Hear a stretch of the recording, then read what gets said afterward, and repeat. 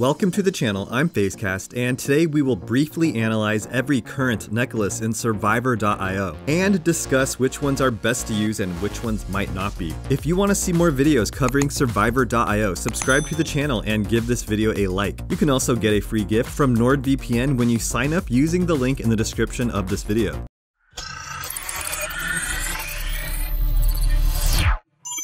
The Eternal Necklace is the only current S-grade piece of gear in this category, and it has 5 skills including the higher the target's HP, the more damage dealt, a 15% attack increase, a skill that deals additional damage to enemies with full HP, a 25% attack increase, and all passive effects plus 15% in battle. Being the only S-grade necklace, it will have an extra grade skill and increase stats like attack by a higher percentage. Other necklaces start with a 10% attack increase, while the Eternal Necklace starts with a 15% attack increase. Due to its grade skills, this necklace works well against enemies with high HP such as mini-bosses and bosses, and can help increase your damage output. The Trendy Charm has 4 grade skills. The first one is unlocked at the blue grade better and increases attack by 10%. The next one reduces the cooldown for every 200 monsters killed by a percentage. The third one reduces the max cooldown by 30%, and the last one increases attack by 15%. The Trendy Charm may not currently increase attack